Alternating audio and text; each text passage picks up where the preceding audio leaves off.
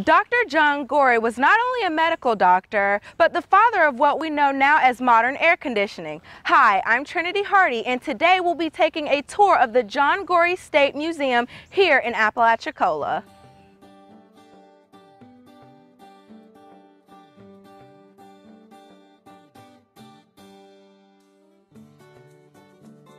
We want to welcome you guys to the John Gorrie State Park Museum, home of Dr. John Gorrie's museum here in Apalachicola, Florida.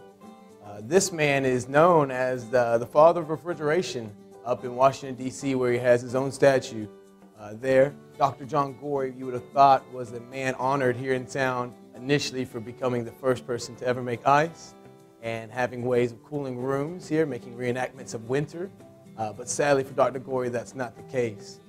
Dr. John Gorrie does not find out it's the mosquitoes by any means, but he is here in town. He does make an ice machine in a way of cooling rooms that has helped his patients here significantly, not by finding the cause of the disease, but instead by enclosing the rooms.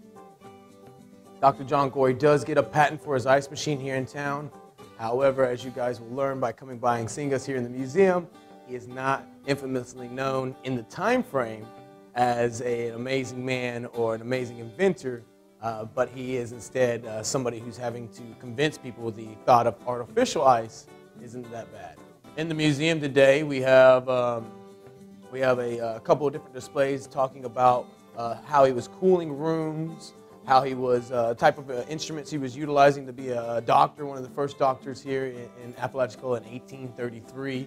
So some of the ideas and the tools he was using back then are fairly unique to see and neat to see here in the museum. We also have a working replica of his original ice machine. It does not make ice, but it does get you through the process. It's a 3/4 scale model, but it's neat to come in here and see that thing running and learning how he was making ice and how the first machine was here in town. We have patent drawings that he presented to New Orleans, the patent office, in 1851, prior to us becoming the United States in 1865 after the Civil War. So he would present that to New Orleans. We have patent drawings to show off as well. Dr. Gorrie passes away, so does his ice machine more or less. He owned the patent to it, he owned the right to it, and people didn't like the idea of ice anyways in this time period, so we're hoping to interpret that going forward. All the different ACs, because his way of cooling rooms was, some would say, 10 to 14 degrees.